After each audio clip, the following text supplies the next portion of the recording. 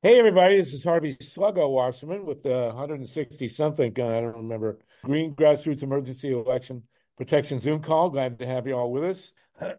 We are podcasting, broadcasting, webcasting, flycasting, whatever you want to call it, at 2 p.m. Pacific time, 5 p.m. Eastern time. We got a full boat as we always do, tons of stuff to talk about. In the second hour today, we're going to be, well, we're already joined by the great Dr. Nancy Naparko in the second hour, starting at 6 p.m. Eastern Time and 3 p.m. Pacific. We're going to talk about national health care, single payer. Nancy's going to give us a presentation, which we've been waiting for quite a while. And then we're going to be joined by the great Jerry Ashton, who is doing a truly a remarkable, we've had him with us before, an amazing campaign to retire medical debt, where his organization buys up medical debt at a small percentage of its original whatever and pays it off.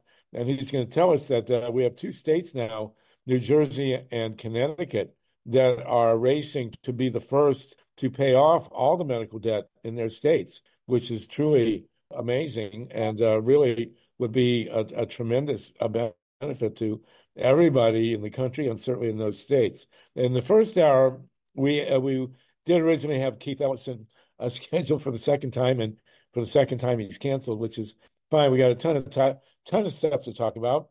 We're going to start off with Taylor Swift and the Super Bowl. I wouldn't be doing this except that it has become extremely political thanks to Donald Trump. I mean, what kind of idiot attacks the most popular pop performer in the country, if not the world? But he has managed to do it, and it could actually decide the election. So I want to talk about that. I got some sports fans, including Tatanka, who, like me, watched the whole Super Bowl. We're also going to talk about two amazing indictments that have come down in Ohio. This is a very big deal. The former president of the biggest utility company in Ohio, First Energy, and the former chairperson of the Ohio Public Utilities Commission have been indicted, federally indicted. This is a really big deal in a $60 million bribery case. So we're going to talk about that. We're going to go to Wendy Lederman in Florida to talk about Ron DeSantis and the developing fascist state down there, which is truly amazing. I do want to acknowledge that it is Black History Month. I once saw Dick Gregory point out that for Black History Month, they chose February, the shortest month. But here we are. There's a lot to deal with on that reality. We've been joined by Joel Siegel, by the way. Great to see you, Joel. And we really have a full boat. We're also going to talk some more about renewable energy and the massive attack on renewables, which is truly astounding. You would have thought that solar energy would be like mom and apple pie, beyond the ability or any reason to attack it, but massive assault on renewable energy going on, which really needs to be discussed, as does the homeless situation. But let's get right to it. The Super Bowl, I believe. I do want to quickly give MYLA RESON a minute. We do have a job announcement. Pacifica, the Pacifica Network, the radio network, which I think should become a media network, is holding has issued a job description for conducting an election that's coming up. We will have new elections at Pacifica, and there is a job available to run these elections. And Mama, do you want to tell us about it and post the link in the chat for the job description? Oh, thank you, Harvey. And one other thing, we're coming up on the 10th anniversary of the failure of the dump for plutonium-contaminated nuclear weapons waste in southern New Mexico to isolate the plutonium from the accessible environment. The dump failed 9,985 years ahead of schedule, the waste isolation pilot plant, and later in the show, I'd like to talk to you about that as well. But right now, I want to talk about the opening for a national election supervisor for the Pacifica Foundation. Pacifica will be conducting elections this year for the five sister Pacifica stations, KPFA in Berkeley, KPFK, where you and I are, Harvey, in Los Angeles, KPFK in Los Angeles, KPFT in Houston, WPFW in Washington, D.C., and WBAI in New York City will all be conducting elections to replace half of their local station boards. So they will be electing 9 delegates for the local station board, and Pacifica has an opening for somebody with experience conducting elections to oversee these delegate elections for all 5 stations. So it's a big job, and they hope to name someone by the end of March. And if you go to pacifica.org, the job should be posted there, the job description. And if you want more information about and think that you might be able to apply for the job, which is a complicated job, which may in fact be divided into separate parts. But for now, we just want to let people know that we have a time crunch here, and we're hoping to find somebody who is willing to oversee these elections for the for this year, 2024. So if you go to pacifica.org, I will put the link in the chat. I'm going to find it, and thank you. We're really hoping to find someone who can oversee all of these kind of complicated elections. Can't hear you. Muted, Harvey. I believe the job pays around 40 grand. So this is not an insubstantial for just a few months' work. So it's a serious job offer. Ray, if you know someone or TATANKA with experience running elections, this is something to look into. It is a substantial, serious job. Okay, and it's a big deal. These elections at Pacifica really matter. I mean, I'm pretty pleased to announce that Pacifica has been in dire straits for 3 years now after an election was denied, and it just completely wrecked much of the network, and we're just finally getting back up on our feet. We're hoping that this year we can turn Pacifica around and make it into a really major voice for the progressive movement in this country, and these elections are critical to it. So take a look at the description. I'm going to send a copy to Ray Lutz, who has tremendous expertise. But if you know anybody who wants a job running an election, we are taking up, or the network is the executive director, Stephanie Wells, will take your application. MYLA? Yeah, Harvey, I just looked at pacifica.org. I'm sorry, I just got home, and it looks like the job hasn't been posted. We were promised that it would be posted today. So, keep looking at this, and if you can contact me or Harvey, and we'll get the information to you. Right now, I'm posting a link to the jobs page on pacifica.org, and unfortunately, it has yet to be posted, but we're expecting it up today. Okay. Thank you. Muted again, Harvey. Somebody at the door here. Always happens. I want to welcome Michael Zweig. Michael, are you the Michael Zweig that went to the University of Michigan way back when? I am the very one, and you are the very Harvey Wasserman. Hello there. I am indeed. So Michael Zweig and I have not seen each other for a good 50 years. But here we are, and I see and Bill Michael was a too. mentor to a lot of us at the University of Michigan in the 60s on radical economics. And Michael, it's great, really amazing to see you. I'm glad. We also had Carl Oglesby turn up on our show here, so it's That's really very great. good. That's very good. I see Joel Siegel is on the call too, an old friend that's done some things. And if you want to check out Democracy Now! This morning, I was on with Reverend Barber for the last segment on Democracy Now! Today. So, and what did you talk about? We talked about what the Poor People's Campaign is doing and what my new book is, Class, Race, and Gender, Challenging the Injuries and Divisions of Capitalism. That's just out from PM Press. And so Amy had me on with Reverend Barber, who wrote the foreword to the book. to talk about what's going on with the Poor People's Campaign and with the whole idea of fusion politics. And it's what the Progressive Caucus does, what PDA has been doing for years and years. So I'll tell you what, Michael, this is really cool. Michael was a huge force at the U of M back in the day. And if you'll get Reverend Barber and join Joel, we'll have you on next week and we'll give you a full slot to talk about this. You want to do that? That's great. I can check with Reverend Barber and see if he's available. It would be at this time. Yes. And how should I characterize what this is exactly so that he can know what he's getting into? We have a great group of people here. Right now we have 32.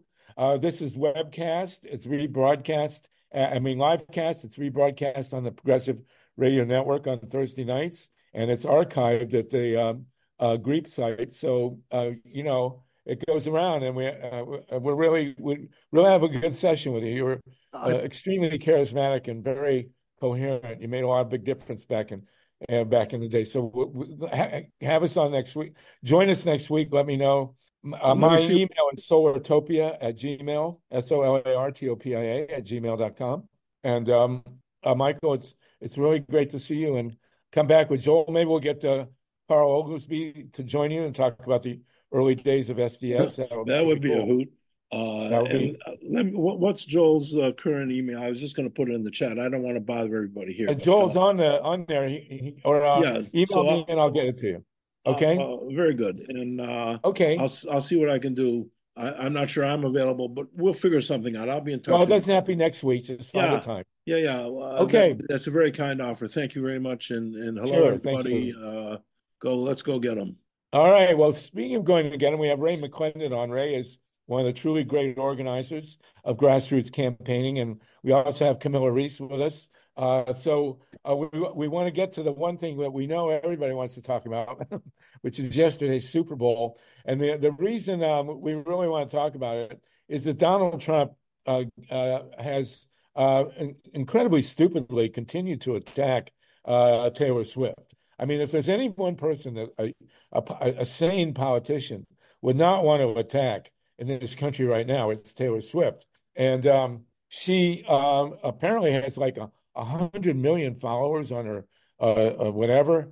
But the bottom line is that her team won, and it was a great game. Ray McClendon, I got to ask you the most important question I can ask you today, which is, did you watch the game, and what did you think?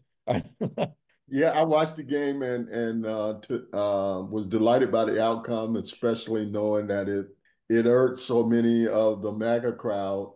As we talked about on one of our Thursday calls, it was amazing how the MAGAs could contort themselves into being for a team from one of the most liberal, progressive bastions in all of America. They were going to support Nancy Pelosi and Kamala Harris. Yeah, really. I mean, talk about being between the rock and a hard place. Exactly. And I got to tell you, I warmed up for the game by watching a session, which you all might. I found it absolutely fascinating. Taylor Swift, I don't know, 5-6 years ago, she draws huge crowds. I mean, I don't get. She seems like nice. I don't get her music, but she had a stadium filled, and she brought on Mick Jagger, and this was like, holy cow, man! This is it was. I just recommend Google Mick Jagger singing with Taylor Swift, and you tell me what you thought of it. I just found it amazing. I did also. I want to talk to TATANKA. I just saw a statistic that said that 25% of the people who watch the Super Bowl watch it for the commercials. I know my son-in-law does. I mean, he doesn't care anything about football, but every year he goes to this place and they all sit in 4 hours, for God's sakes. And I have to tell you, I had a personal crisis during this Super Bowl because I set myself up exactly the way I wanted. I went to 24-hour fitness and I got on the exercise bike and I biked all the way through the first half. And then I wasn't interested in the halftime show with Usher. So I went and I worked out, lifted weights for like 40 minutes, came back. I missed a piece of the second half. and I'm on the exercise bike, and I timed it perfectly to finish my workout when the game ended, and it went into Super Bowl, and I mean into overtime, and I was dying on the bike, man. But I got through it. TATANKA BRICCA, what did you think of the game? Well, first of all, I wanted to say about the ads, it was the 1984 Super Bowl that kicked off all the ad mania, because that's when Apple came on with the Mac, with the Big Brother ad, just classic, put it on the map. Well, and I'll just a comment about the whole brouhaha with Mr. Orange Hair and Taylor Swift. I mean, what really triggered him was the fact that Taylor Swift stands in front of a crowd of people and urges them to vote. She doesn't even say who to vote for. It's a completely nonpartisan urging people to vote. And of course, that is a perfect statement about what would trigger the GOP, the minority extremist MAGA cult. If we vote, they lose. So today, I mean, I didn't have time to look at it, but he called Taylor Swift traitorous for urging people to vote. Yeah, it's amazing. It's truly amazing. There was one commercial. I don't know how many of you watched this thing. That I know, Ray, you probably saw this. There was a commercial about Jesus, or two of them. A commercial is about Jesus. And I couldn't make heads or tails of what they were trying to say. The first commercial had him wash, and these commercials, by the way, are $7 million. It's $7 million 30 seconds. For 30 seconds. And this commercial, and I've gone back and watched a lot of them, and this one I couldn't figure out what they were trying to do. There was a commercial showing Jesus washing people's feet, and it made no sense to me. Can anybody figure this out? And there was one instance where Jesus was washing, or somebody was washing people's feet in front of a woman's health clinic. And I thought this must be a progressive message, that Jesus loves everybody, even people who've gone in for an abortion. But apparently the commercial was funded by an extreme right-wing group and didn't make any sense. Anybody figure that one out? No, I couldn't do it. Okay. A lot of you, I will apparently didn't watch. I'm going to say a couple more things very quickly about football. First of all, this is the only remaining football team that has an indigenous-based nickname, which is the Chiefs. And they've taken a lot of flack for it. They do the tomahawk chop, but so far they haven't removed it. And I also want to say that Trump, although he's still attacking Taylor Swift, did suck up to Travis Kelce. So for those of you who don't know, Travis Kelce is a major football player. He's a really great football player, and will be in the Hall of Fame. He's from Cleveland, and he's very personable and clearly extremely intelligent. And I saw him hosting Saturday Night Live, and he was really good. So afterwards, Trump has said that he wanted to congratulate Travis Kelce, even though Travis probably hates me, according to Donald Trump. So I don't know where that's going, but it'll be interesting to follow. Wendy, the other thing before Wendy, it's very important to understand about the NFL that this is the biggest sports deal in the country now, and they signed a deal based on a lawsuit on concussions. And as all of you know, I'm sure that football players just get their heads banged, and the concussions and the CTE, the disease that comes from too many concussions, is rampant among football players. And it's a very important movie, actually a very good movie, starring Will Smith called Concussion, where he portrays a Nigerian doctor who came to the United States in Pittsburgh, and he took up with a guy who had been a great football player and was now living in his car, this guy, I don't remember his name. And he isolated the reality of concussion. And the NFL signed a multi-million dollar deal to compensate the players, and they've reneged on it. I mean, these shysters, these billionaires with all this money from the Super Bowl, and I mean they made a fortune in the Super Bowl. God knows how much they made, and they've all got tons of money, and they're refusing to pay these guys. It's just sick, beyond sick. And there's also a racial aspect. Wendy, is that what you wanted to talk about the racial aspect? Thank you. I had two quick little points about the Super Bowl, but I was gonna say something about it when you're finished. Thank you. So sorry. Thank you. Sorry about like 30 seconds of background noise per second. So I just heard, I think it was earlier today or yesterday, there's a historian that I follow on Instagram called Ernest Krim. He goes by Mr. Krim, and he talks about like the real Black history and a lot of true African stories that aren't told. And he was talking about how when the first liability suits came out against the concussions, in the paperwork, it actually stated that the Black players would get less money in compensation because they basically are losing less cognitive function. So basically just saying that, I mean, you get the point of what that says, and it's just really messed up, and it's like still in there. So I'm going to reach out to him and see if I can get that guy to come on, or if not, I'll look more into it and report more in the future. But it's like just the deep-seated racism. I mean, these kids are puppets, and then you're talking about the money, like thinking about how much money comes in from the military. So to me, it's like an extension of like high school recruitment. The 2 points, if I may, really quickly, about the Super Bowl I wanted to make. One is about Taylor Swift, and the irony that Ray kind of mentioned about the flip-flop of like which side am I on? So Taylor Swift has been getting so much flack because of her 2 private jets that she's known for taking trips that are like a half an hour away, and she's using like in like a day fossil fuels that 500 people will use an entire year. And so the people shaming her are like now having to inadvertently admit that fossil fuels are a problem. But it did drive her to sell one of her jets. But like all these people, like they're like the truck diesel guzzling people are like, oh, but she's burning all these fossil fuels. So you admit they're bad. So let's continue this conversation on a more enlightened level after the game, right? And the one other point that I wanted to make really quickly, that I thought of. So I heard that Israel actually funded some ads, and I haven't seen them, so I don't know what they are. I don't know if they're the same ones that Harvey was referring to or not. But I did hear that there was a lot of money pumped in from Israel that is to basically somehow promote what they're doing. And I did want to say that during the Super Bowl, while everyone was watching it, Rafah was bombarded.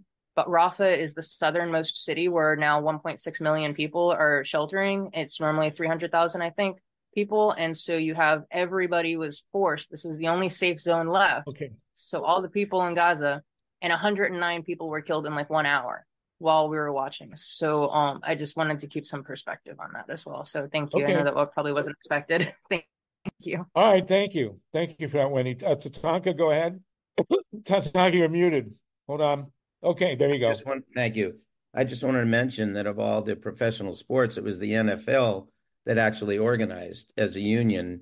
I believe it was 54, 2 years before, or the NBA, I guess, was the first, and then the NFL and came on later. And I believe it was the Packers and the Browns. I think they were the first ones to really start getting together as a union organizing. So everybody knows that the professional sports players make a lot of money. But when I grew up, with the 49ers and the Rams, I mean, they had to take jobs all year round. It wasn't organized at all. It was no way to make money in professional football. So it was the union that straightened that out. And I think you could probably say that the NBA that racially organized first, is the most progressive, then the NFL, then baseball, So it's just worth noting that I think Donald Trump has problems with anybody that's organized, right? Because people get they get to speak their mind and have agency in what they do. Well, it's important that the NFL players union is very powerful, and they have been really an important force in organized labor.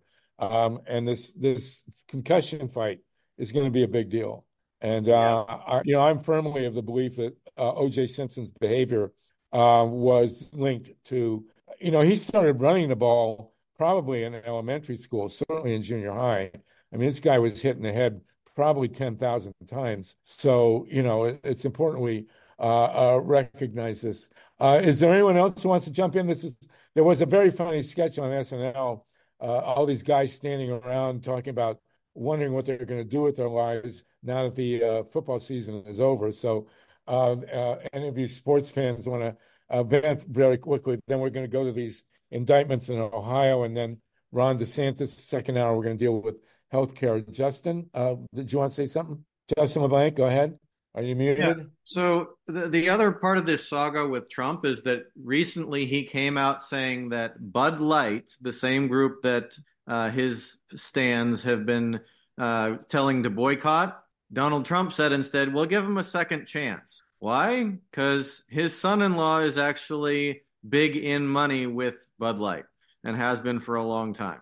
So, yeah, even Donald Trump can't ignore the money. That's the bottom line for him and his promotion aspects. Right. But, of course. the other part about all of this, as far as like NFL sports, and you mentioned the ad for the foot washing. So I looked that up, and that is he gets us is the group. Right. And they are actually the media arm for the No Labels Party, which is a bunch of right-wing Republicans, such as Hobby Lobby guy, that are offset by nice Democrats such as Joe Manchin. Well, I couldn't figure out the ad. I urge people, watch the ad. They're all available now online somewhere. And if you can, Jesus foot washing, Super Bowl, I couldn't figure it out. The idea behind all of that is to, don't have any judgment for anybody, including politicians. We're all just doing the best job we can. And really, that's just a stalking horse or a Trojan horse for, hey, let's continue to have guys like Joe Manchin and Mitch McConnell continue to turn our country over to oligarchs. No judgment about Medicare for all or any of the other things that people might actually want. Speaking of things people want, we have Jerry Ashton.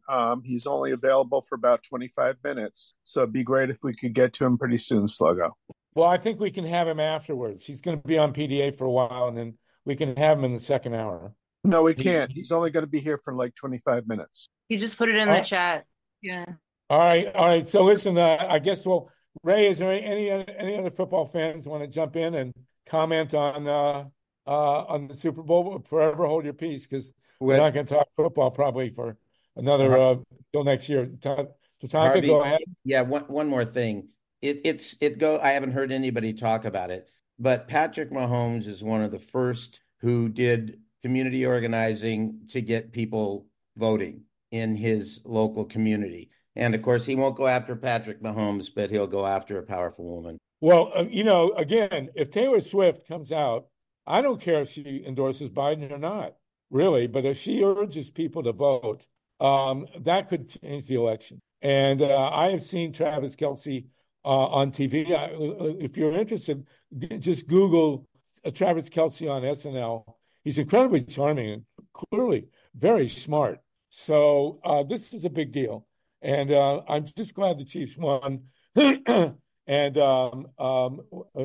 Ray, did you want to jump in? I know the Falcons suffered major humiliation in the last Super Bowl they were in, but maybe we can write all that. But you're focusing on as much as anyone on, and Camilla, on election turnout. So hopefully this is going to play into our agenda. Zach, you want to say anything about that before we go to Jerry Ashton and medical care? Ray, you with us there? I see your picture. Let's see if we're unmuted. Hedy's got her hand up. Hedy, did you want to say something? Hedy Tripp? Unmute, yes. Oh, just a statement that, Super Bowl is made of super Black athletes, and the Super Bowl is owned by mainly non-Black owners.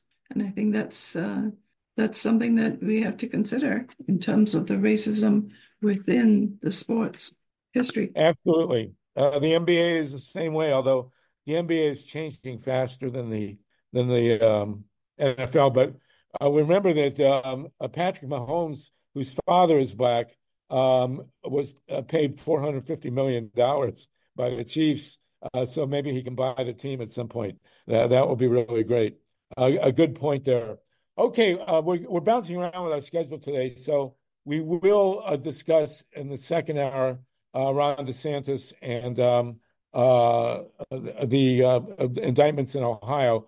Jerry Ashton has rescheduled for us to talk about medical debt, and then we'll go from him to Nancy Naparko to talk about national health care. So, and I think Joel Siegel is with us. We do have 46 people with us. Jerry, you want to jump in here and give us the wrap on reducing medical debt?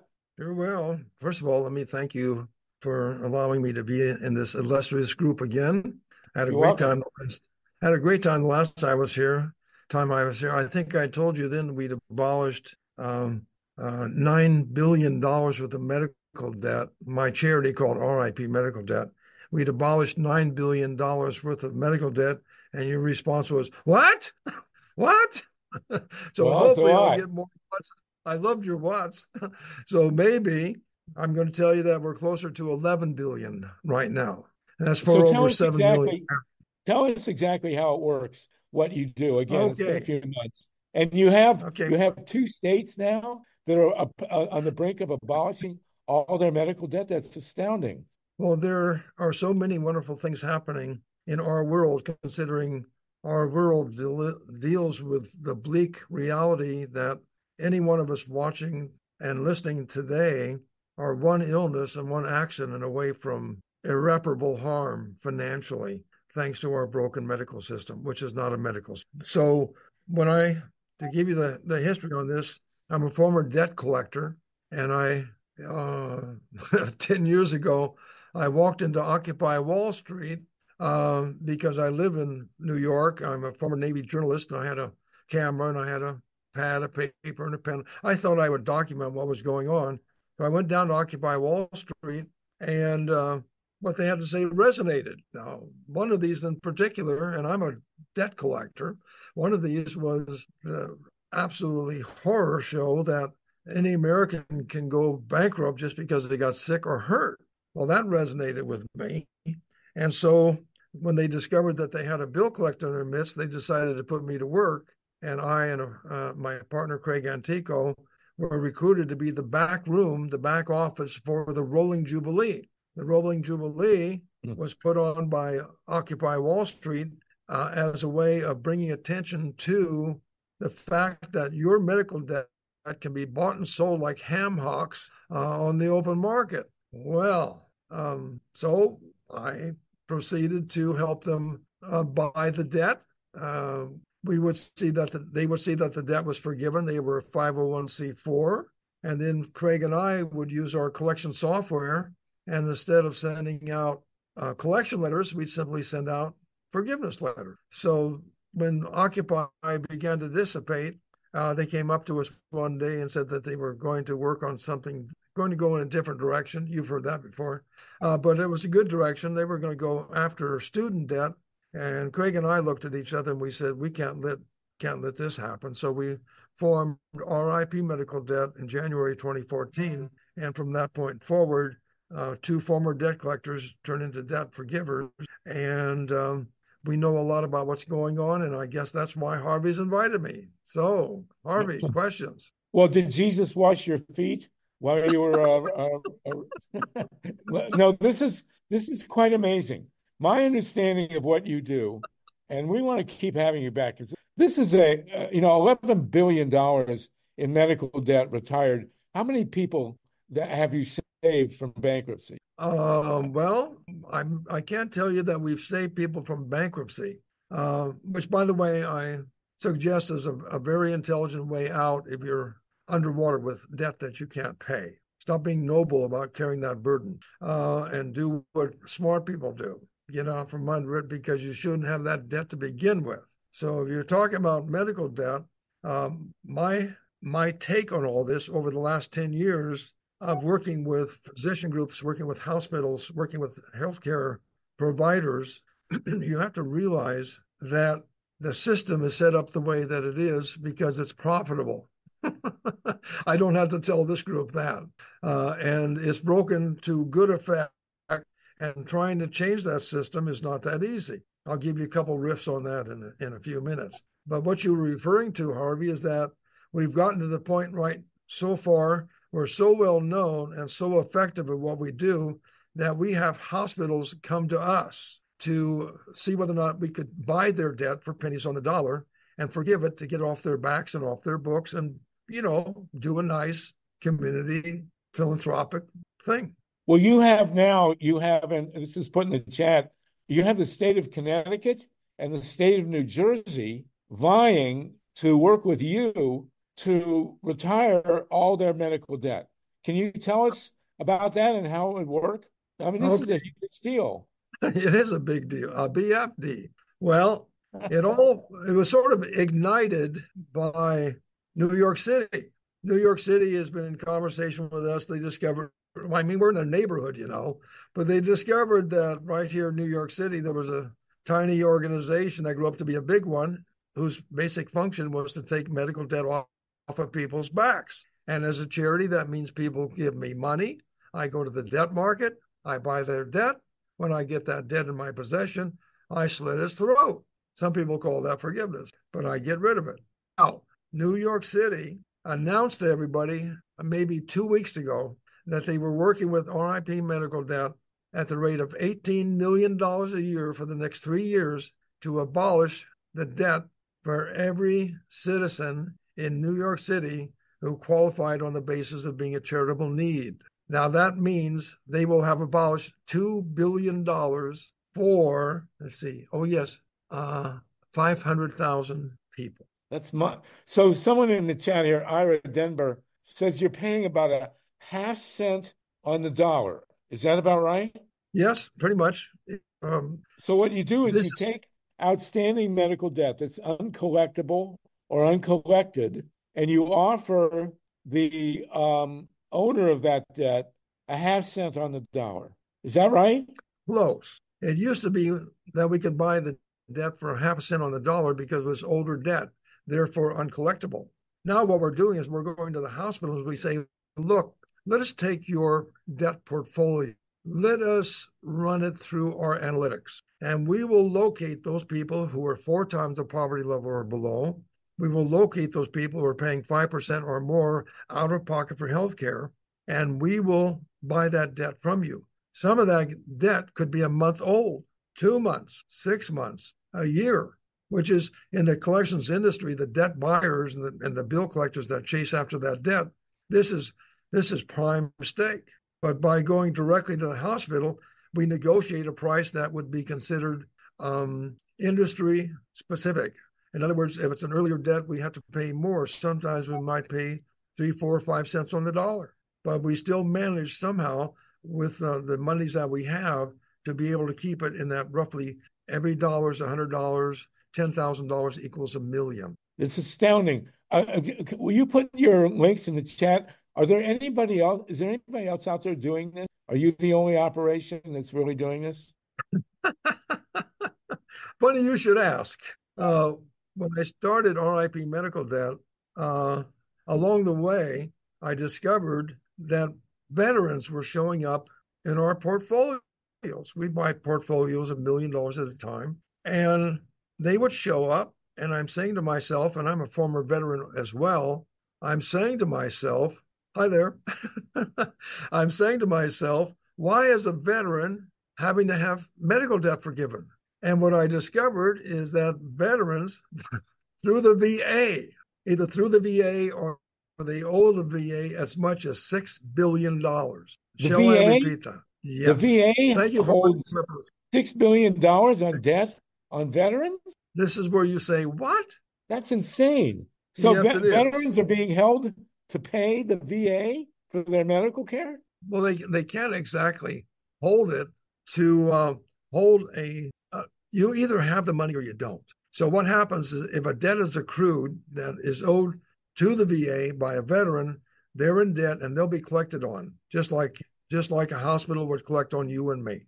I had no idea that the VA was billing veterans for health care. That makes no sense at all. Well, Nancy Naparko is going to talk about this in a while, but that makes the VA bills veterans for their health care?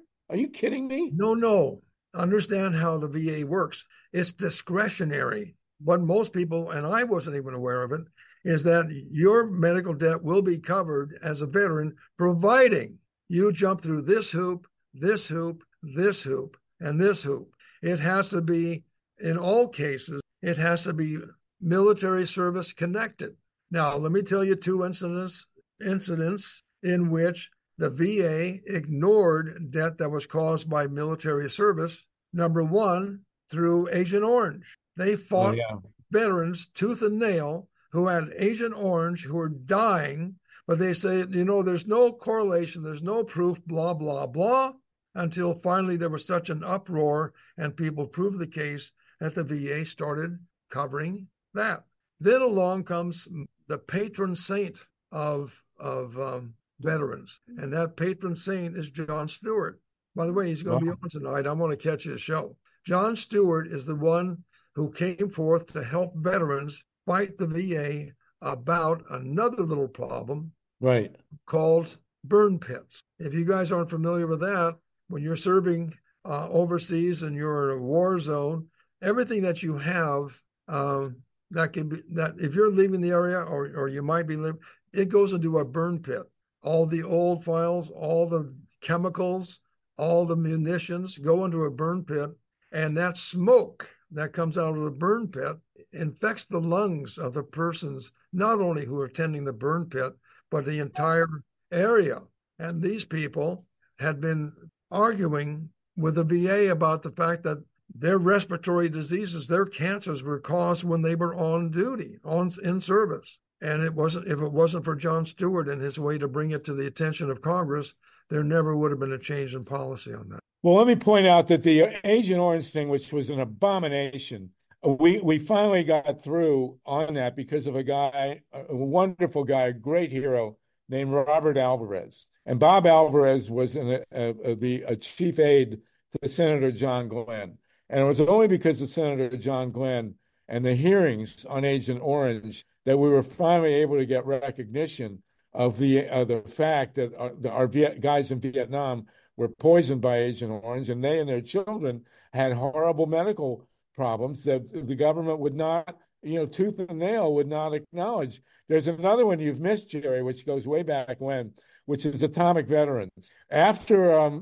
World War II, the U.S. military conducted, as we all know, hundreds of tests in the atmosphere on land, and especially in the South Pacific and Nevada, of nuclear bombs. And in many cases, the pinnacle of insanity, the military surrounded nuclear bomb tests in Nevada with living guys, guys in the military, and then marched them right through ground zero to see if they'd fall over dead. Hard for me to not use the F word here. And tens of thousands of veterans were poisoned by radiation from the atomic tests, which the government would absolutely not acknowledge. And they wouldn't even acknowledge people who were at Hiroshima and Nagasaki. A lot of American military went into Hiroshima and Nagasaki after the bombing, got sick from the radiation, and the military would not acknowledge it. So here we have another instance that you might want to put in the repertoire there. Well, I live in a 55 plus community, and just down the street from me is an atomic veteran, and he's still fighting that case. So outrageous. It is outrageous. Now, let me give you a couple things, and I'll circle back. Well, very quickly, I did write a book about this with Bob Alvarez and Norman Solomon called Killing Our Own, and it's free on the internet, and I will put the link in the name in the chat. It's easy to find, and you may want to look at our chapters on atomic veterans, because it's a horrendous story, completely infuriating. We're talking with Jerry Ashton, by the way. He's going to have to go in a few minutes, but Jerry has done the incredible job of founding this organization that has now retired $11 billion in medical debt. And if you get New Jersey and Connecticut to sign on, as apparently you've done in New York City, that's a really big deal. Well, let me circle back to your question. Is there anybody else who's doing what RIP Medical Debt does? And the answer now is yes, me. I retired to the board of RIP Medical Debt to start the process of building a new charity, but this charity is veteran-centered. Because when I found out in my experience with RIP that all the debt that I wanted to get was in the VA, I couldn't buy it. So I decided I would retire from working with, I retired to the board, still active, but I decided to retire and start a charity. I put it in the chat. It's called endveterandebt.org. And also for information purposes, I put in another one where I want you guys to go and sign. It's called endveteranmedicaldebt.com. And my job now is to hunt down the VA, hunt down every form of veteran debt that's created, and not just medical debt, but every debt. So I'm kind of a busy guy. It's unbelievable. It's amazing stuff, Jerry. We're really grateful to have you on. I hope everybody, this is something we can all do. So if I send you $100, how much debt can you retire? If you send RIP medical debt $100, they will be able to charge 100 times that. So what is that? $1,000, right? No. You give me $1,000. 100 times 100 is 10,000, isn't it? Is that correct? Yeah. How many zeros are we talking about? 100 times 100 is 4 zeros. That's what happens. 2 zeros, 10,000, 2 zeros. Yeah, it's 10 grand. 10 grand. If I send you $100, you can retire $10,000 in medical debt. Is that right? That's correct. If you give me $10,000, I can retire $1 million worth of medical debt. Wow, that's amazing. Really amazing. Now, Paul Newman, are you raising your hand? Paul Newman, are you? No. Okay. Justin LeBlanc, go ahead, Justin. I'd like Dr. Nancy to weigh in first, and then I'll give mine. Okay. Oh, Nancy, you had your hand up. Go ahead, please. Because Jerry's going to have to leave, but Nancy is a medical doctor who's going to give us a presentation on Medicare for All. Go ahead, Nancy. You've just educated me. No, I don't really. I wanted you to comment on my slide on this, but I've always thought of the Veteran Administration as a socialist medical system, and I'm disappointed to hear it's not perfect. No, I really want. In fact, let me put my email in here. I want you guys to get in touch with me to discuss what can be done. All right. And there are so many ways we can slaughter this. I see it. Jerry at endveterandebt.org. Yes, okay. Thank you. Justin, you have a question? So Attorney General Keith Ellison filed a lawsuit that's kind of in parallel to this sort of thing. And it was originally done in the style against the cigarette companies for their abuses of health and lying about it. But his is a RICO type lawsuit against the oil companies and their lies about climate change and also the health effects such as asthma. And of course that contributes to this medical debt. But I wanted to say that the problem has become so big that the big credit reporting agencies have come to realize that even when people can't pay the hospitals or won't pay the hospitals, they'll still keep paying their other bills. So we're actually responsible consumers. And they're even talking about stopping the credit hits for medical debt collection. Have you heard of anything like this? They didn't volunteer this. We were behind the drive to get these people to pay attention. That credit reports, by the way, when we abolish somebody's medical debt, we take off the credit mark too. That gives them the freedom to be able to use that money for better purposes and rent that house, buy that car, get those tires on credit without being abused. Wow. That is really great stuff. Dave Saltman, are you with us, Dave? I wanted to jump in and tell Jerry and Nancy about the story of your sister here. Yeah, there you are. Dave Saltman, tell us what happened to your sister. It's mind-boggling. Well, this just shows you how, can you hear me? Yeah. This just shows you how you never know. So a few days ago, my sister lives in San Francisco. And you guys all remember, I'm sure, that a few days ago, there were these big, massive rainstorms, 90-mile-an-hour winds blowing in San Francisco. So she's about 6 blocks from her house, on 18th and Castro, and her husband goes into some cafe to use the bathroom, and she's just standing out there on the street waiting for him to come out, and suddenly she is felled by a giant tree that is blown over and smashed her in the back, breaking her hip, breaking her two vertebrae, and she was completely, taken by surprise. And lucky she wasn't killed. We did some research on this, and most people who have trees fall on them are killed. And she went to the ER and so on. She survived. She's in a lot of pain and all this. I'm going to check on her. She was a union member all her life. My sister was one of the first women in the trades. She was a carpenter, and then I have to brag about her a little bit. Her last job before she retired was she was in charge of the renovation of the Fairmont Hotel on Navajo.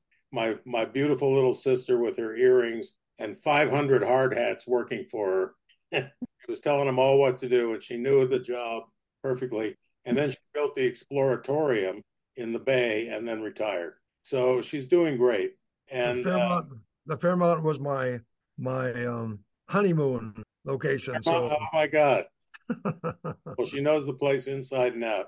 She's great to travel through San Francisco. She says, like, oh yeah, I earthquake proofed that building, and oh, that's a Frank Lloyd Wright house. I renovated that. It's pretty great. Anyway, I'm going to check on her insurance. I think she's covered by union. Is this the kind of thing the Carpenters Union would do? Got to go. Oh, okay. All right, Jerry, we're going to resume this. You'll come back. You're one of our most impressive presenters. We've had 47 people listening to you, been live streamed. So we'll have you back. Well, okay? Thank you so much. Thank you, Jerry. Thank you, Jerry. Okay, so we're going to continue. It's now 3:00 Pacific time, 6:00 Eastern time.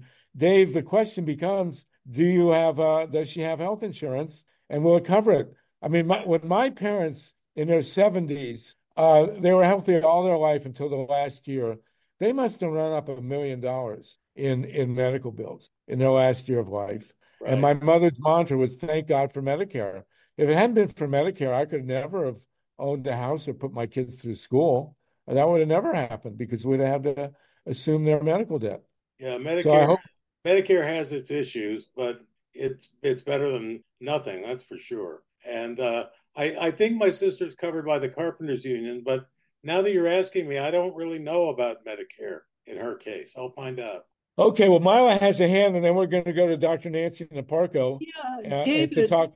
Go ahead, MYLA. David, oh my God. I know. What a story. It's so random.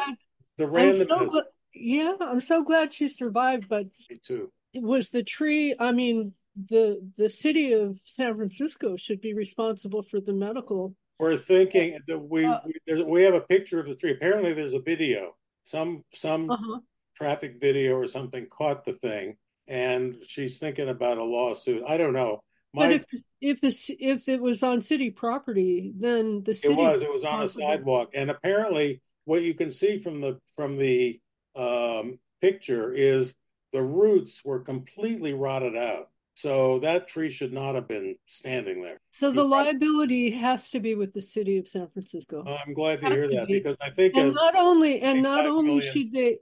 only should they be paying for her medical debt, but they should also be paying for her pain and suffering. Her pain is excruciating. Seriously, she should be taken care of for the rest of her life. Yeah. Based on this. And the city is definitely liable. I'm not a lawyer. Right. But I play one on TV and on group calls. And on city property, roots rotted out. It's got to be the city's liability. I think you're right.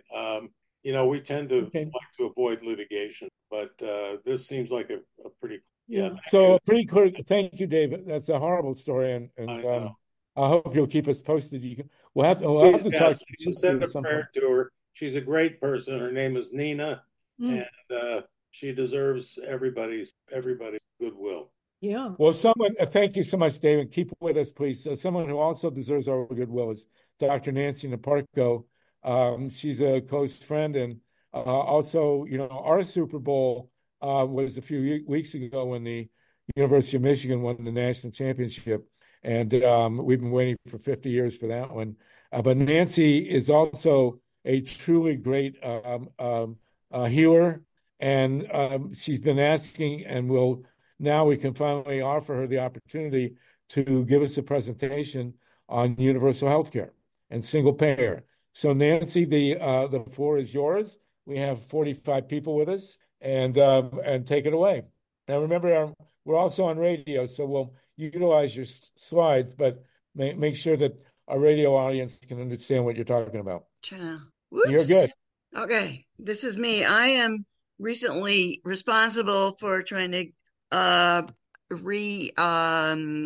organize a LA area Physicians for National Health program, and that's where this came from. I've got a lot of, I'm trying to, there, now I can see my own screen. Corporate, and this is going to be very simple for some people who are really into it, but I think it emphasizes why this is important. I love to say markets are great for vegetables, but not healthcare, and that's the direction we've been going to for 30 years.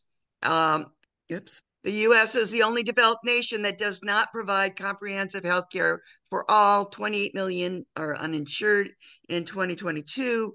Many don't have care because of high deductibles, limited providers, and a bunch of people die because of not having insurance. And this is actually directed toward doctors. My position is that I could tell you plenty of my own as well as my patients' horrible stories about medical debt, but doctors have heard it all. There are other more objective reasons for single payer.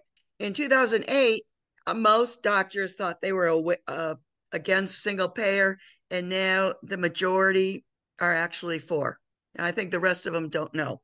In fact, in the United States, we have a higher infant mortality than all the other developed nations. And even wealthy white Americans have a higher infant mortality than these other countries. So it's not just the poor and the people of color.